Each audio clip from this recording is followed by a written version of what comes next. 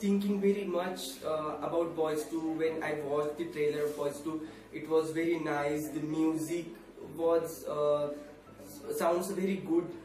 The dialogue was awesome. The location was awesome. But when I went to watch that movie, it was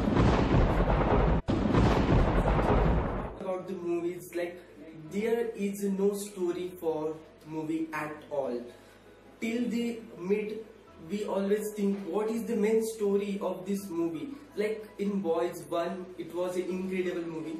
I always compared when watching the movies like Boys 1 and Boys 2, comparing to Boys 1. Dialogue was upgraded but not that much level.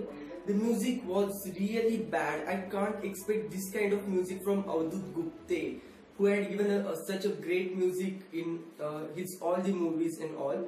And I was expecting a very nice music from this movie, which is not at all to my expectation level. So for music, it's bad for me. Second thing, for direction. Oh my god, it's the worst direction I ever seen.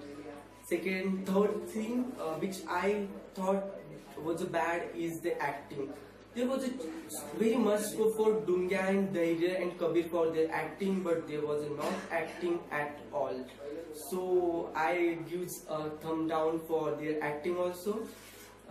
Just for locations which they showed in Ladakh and that place, there was a nice location. Only I got my money back for that location and all only. For the rest of the movie, it was really bad for me. Sometimes unnecessarily the dialogues are very much over, and the acting also very bad at all. So I'll give just 2 stars for this movie. So if you are searching for good movies for this weekend, or you are searching to change, then Boys is really not that kind of movie. So I will not prefer you to go for that movie.